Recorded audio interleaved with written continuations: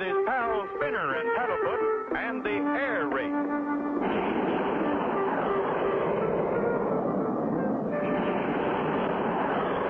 Wow, look at Clutch go, Paddlefoot. Did you ever see such a fast jet plane, Mr. Hiram? Nope.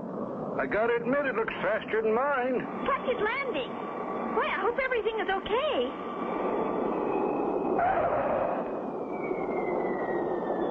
What a landing! Uh-oh. Who's that lady driving out to meet Clutch? That's Mink Stoll. Mighty pretty woman, but she spells trouble. How come, Mr. Hiram? Well, she's a nice lady, Spinner, but some of her friends ain't so nice. Why, Clutch Cargo, this is a surprise. And what a beautiful racing jet. Thank you, Mink. We named her Lightning Rod. Lovely name. How fast will she fly? That's a secret, Mink. No pilot will tell the speed of his plane before an air race. How stuffy. Well, anyway, my plane will beat yours, Clutch. There she is, the fastest jet racing plane in the world. I call her the Snark. It looks fast, all right. Who's your pilot, Mink? That is my secret, Clutch. You'll find out when the time comes. See you later. Meanwhile, near the plane called the Snark, a mysterious figure keeps a close watch on Clutch's racing jet. Is our plane all ready for the big race tomorrow, Clutch? Here's a map of the race course. The first leg is from here up across Alaska to the frozen Arctic pylon, then across the ocean to the Oriental pylon, then across the South Pacific back to the starting point. Yes, sir, we'll fly nearly halfway around the world. Is that why you have an extra tank underneath and some of the other planes have them on the wingtips? Right, Spinner. When the extra fuel is used up, we can drop them. How do jets work, Clutch? The jet principle's simple, Spinner. Got a balloon? Sure, the one you bought me this morning. Good. Give it to High. Blow some smoke into the balloon, High. Sure thing, Clutch. Gosh, is a jet plane like a balloon? They have a lot in common, Spinner. But a jet plane has an air scoop in or near the nose. Now, the air goes in here, is heated up by the engine back here, and is blown out of the tailpipe. Back here, Clutch? Right, Spinner. Let her go, High. That pushes the plane through the air. The escaping air pushes the balloon forward. Gee, I get it, Clutch. It's simple. Once you know how it's done. Say, High, is that your racing plane over there? Yep. She's my lucky 8-ball. Yeah? Don't let looks fool you, Spinner. She's a first-class jet racer. What's going on there, Ace? I can't tell what they're up to, but I don't like the look of it. I heard that, Ace. Don't be so suspicious. You seem to think everyone's like you. You're right. When I'm in a race, I'm out to win at any cost. That night, Ace Condor slips into Clutch's hangar. Nobody's around. I'll just slip my cable cutter inside the wing. Nothing will happen. Nothing until he gets into the air. Will Ace Condor's sneaky trick cause Clutch and Company to crash in the big race? Be sure to tune in for the next exciting episode with Clutch Cargo.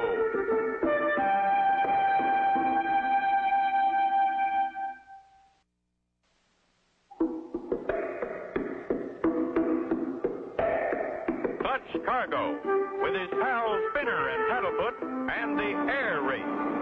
Last time, Clutch and Company entered the International Air Race. That night, Ace slipped into the hangar and planted a cable cutter in the wing of Clutch's jet, timed to cause trouble after takeoff. Excitement runs high as the International Jet Air Race is about to begin. Pilots on the line. Watch for the starting flare. Ready, set. They're off. There they go around the first pylon. Ace Condor is in the lead, followed by Frenchie Fontaine. There goes Hiram Mink pulling up, and Clutch Cargo close behind. Now they're in the stretch. They're passing the home pylon, and they're on their way. Oh, wait a minute, folks. Something's gone wrong with Clutch Cargo's plane. What's happened, Clutch? We're dropping like a rock. Our flaps have dropped. Hold on, Spinner. Feels like the flap control's been cut. Can't hold them up. Oh. Clutch Cargo's in trouble,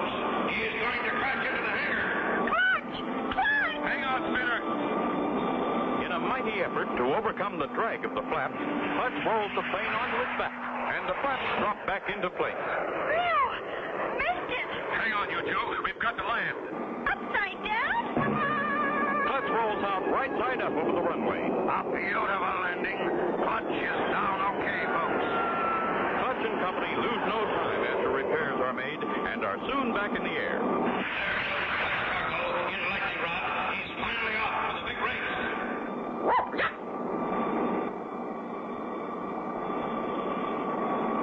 It doesn't look so good, Spinner. There's a storm moving toward the Arctic pylon. How do we find the pylon? It sends out radio signals, Spinner. We just follow them. If we don't reach the Arctic pylon before the storm hits, we'll really be in trouble. Meanwhile, both Ace and Frenchie have reached the Arctic pylon, have refueled, and are ready to go.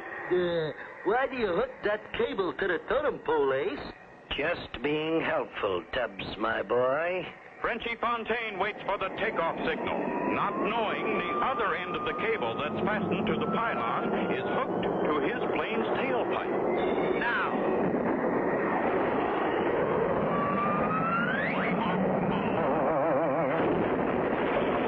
That makes one down and two to go. But it knocked over the pylon, boss. We better beat it before Frenchie gets out of there. In a moment, my dear Tubbs, but first, What you got there, boss? it's the radio signal device that was in the head of the Arctic pylon. Oh, God, boom. Here, Sonny boy, put this on the highest mountain you can find, as far away as you can get. Now get. Mush.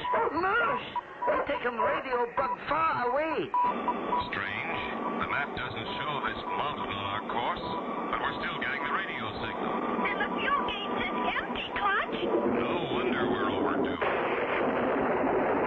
Wow! What if that storm hits us? It could tear us apart. Uh-oh. Flame out. We're in for it now. Hang on, Paddlefoot. What a spot! A terrible Arctic storm. Out of gas and no place to land. Don't miss the next exciting episode with Clutch Cargo.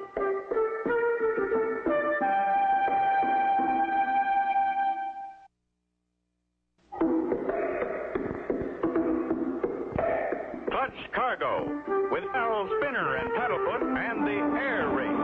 Last time, at Arctic Pylon, Ace Condor caused Frenchie's plane to on takeoff.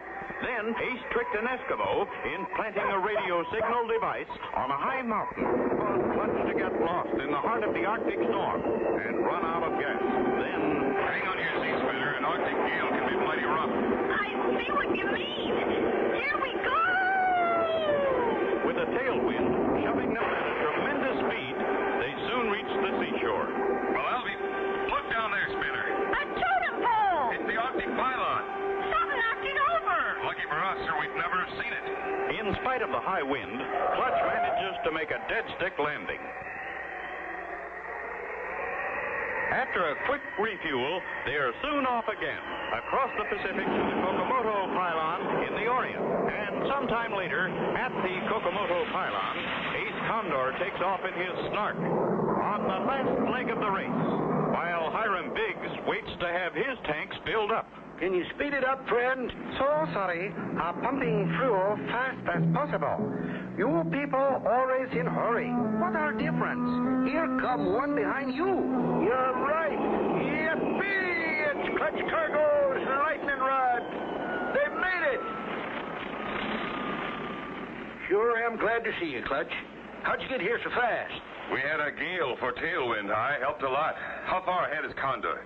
He took off from here just as I was landing. He's not too far in front then. Maybe we've got a chance to beat him. Spinner has wandered over to High's plane and sees the man who's been pumping fuel pour something that looks like rice into the fuel tank. What you putting in the tank, mister? I am putting in special vitamin tablets, make engine go faster. Oh, that's nice. I put vitamins in your plane, too. Make it go fast. I don't know. Maybe you better ask Clutch first. Oh, no, not necessary. These are very strong vitamins. Very good for jet planes. Oh, I see. I go put some in your plane now. In the meantime, High takes off on the last leg of the race. So long, High. Good luck. Come on, Spinner. Our jet should be fueled up now. As they go to their plane, Spinner tells Clutch about the helpful fueling man. And he's putting vitamins in our plane, too. Vitamins? In a jet plane? Where is he? He's the man in our plane now. Hey, what's going on? I make your plane go fast. Who told you to do this? Really nice man told me. He want you all go much fast. Who was it? Mr. Ace Condor. Ace Condor. I might have known it. Did you put any of that stuff in our tank? Not yet, but I got plenty for you. Thanks. We can do without it. Come on, Spinner. We've got to get moving. Clutch and company take off from the Kokomoto pylon and head east across the ocean on the final stretch. Do you think we'll catch up to the others, Clutch? We did have a chance, Spinner, until we hit these odd-looking clouds. Oh, my gosh, Clutch. It looks kind of like snow. Something's fishy. It doesn't snow in the South Pacific, but I can't see a thing. Unknown to Clutch, Hiram Biggs' plane is above him and just ahead. Hiram is having engine trouble. Engine stopped dead. What the ding boozled? I'm dropping like a rock. Just below, Clutch and company are flying blind, right into the path of Hiram's falling plane. Can Clutch possibly avoid a mid-air collision? See the next exciting episode with Clutch Cargo.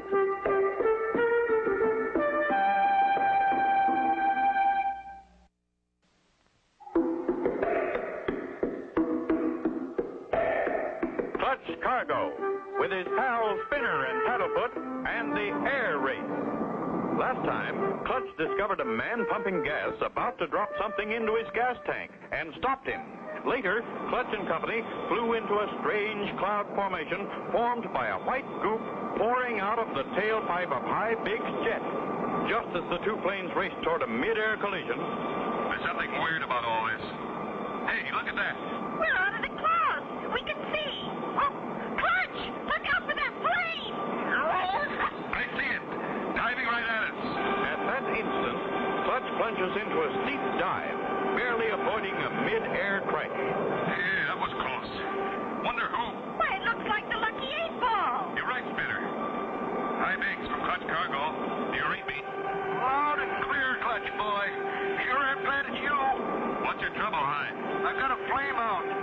Don't? I see a little island, Clutch. I'll set her down there.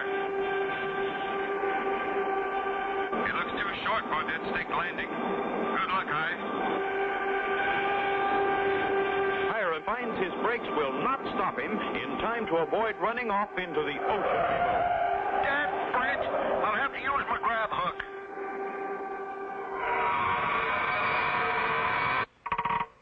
I'm okay, thanks to my grab hook. We're coming down to help you, pal. Don't risk it, Clutch. You got no grab hook. Don't need one. As long as the engine's running, I can make a short field approach. Many miles ahead, Ace Condor and Tubbs roar through the sky in their sleek snark. See any sign of the other plane, Stubbs? Nope. Sure is getting dark out, though. Take the cover off the glasses, you dope. Huh? Oh, yeah. Nope. No planes. Clutch Cargo will never catch up with us. What about old Hiram? He's down in the ocean by now, feeding the sharks. If Clutch Cargo tries to pass us, I still got one more trick left. Just for him. Back on the little island, Clutch and Hiram get ready to leave. It sure was good of you, Clutch, to land and help me. You do the same for us, Hi. If that silly feller hadn't dumped rice in my gas tank, He thought it worked like vitamins. vitamins, them rice grains swelled up in the fuel and got cooked when they went through the engine. And your plane was spraying rice pudding out the tailpipe. How did you happen to have that grab hook on your plane? Oh, I just thought it might come in handy sometime. It sure did. And your plane's ready to fly. Let's go. Okay, Clutch, you hop off first. I'll be right behind you. This tip is really going, Spinner. We're lucky we can still catch up with Ace. And I'm going to drop off our belly tank, too. Here it goes. Now I just push the button and... Now we can really go fast.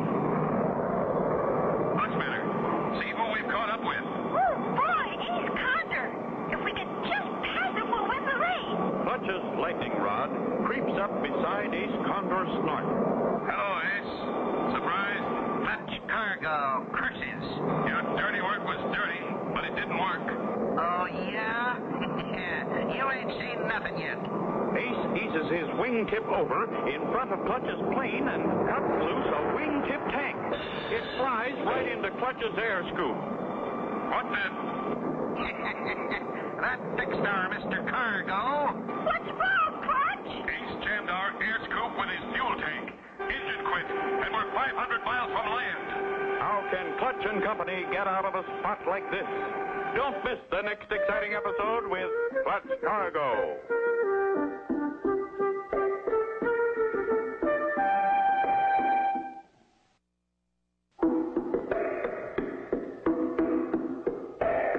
Clutch Cargo, with his pals Spinner and Paddlefoot, and the air race. On the last stretch of the big race, Clutch and Company caught up with Ace Condor. As Clutch tried to pass, Ace cut loose a wingtip tank and... Ace jammed our air scoop with his fuel tank. Engine quit, and we're 500 miles from land. Can't get the engine started with that tip tank jammed in the air scoop. Got to put her down in the ocean, Spinner. Looks like we're going to have to swim. Hold on. I beg, Clutch Cargo. I saw what happened. Hiram flies up ahead of Clutch, then cautiously eases down just ahead of Clutch's nose. Hold her steady. What's Mr. High trying to do, Clutch? I don't know yet, Spinner. He's getting awful close to us.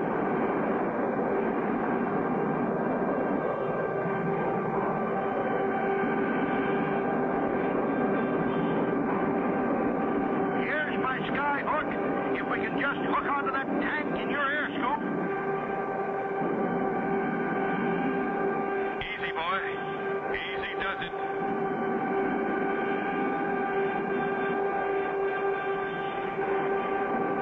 Got it. Steady now. I'll drop the flaps. Clutch's plane jerks back. The tank pops out like a cork from a bottle. He did it! Hooray for Mr. High! Oh, oh! Clutch pulls his flaps up, starts his engine, and streaks away to the home pylon at full speed. At the finish line, the crowds wait anxiously as the planes come into view. Here comes my plane, the Snark. But I hope Clutch beats it. Come on, Clutch!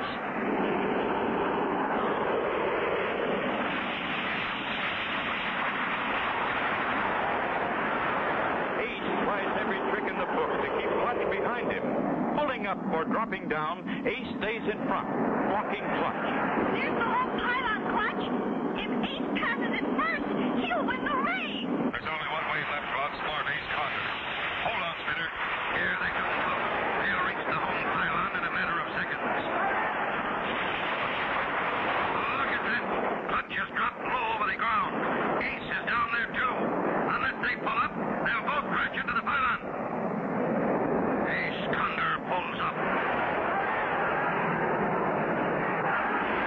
Clutch Cargo wins. Congratulations on winning, Clutch. Thank you, Mink. High deserves the credit. He lost the race helping Spinner and me. If you hadn't stopped to help me, I'd still be sitting out on that island in the middle of the ocean. Look at Ace Condor and Tubbs. They're crawling down the runway on their hands and knees. What are they up to now? They ain't up to anything, Clutch. They're down to picking up pebbles and rocks off the runway. It was that or go to jail. I forgot you're a deputy sheriff, Mr. High. Yep. It'll take them 6 months. And they won't fly anymore. When I found out they were cheating, I fired them. Aside from those two, it was a great race. And Spinner, now that you won, what do you plan to do with the trophy? Golly, I'm going to fill it with the biggest ice cream soda anybody ever had. And get a long straw for Paddlefoot. And so ends the story of Clutch Cargo with his pals Spinner and Paddlefoot and the air race. Be sure to join us again for the next exciting adventure with Clutch Cargo.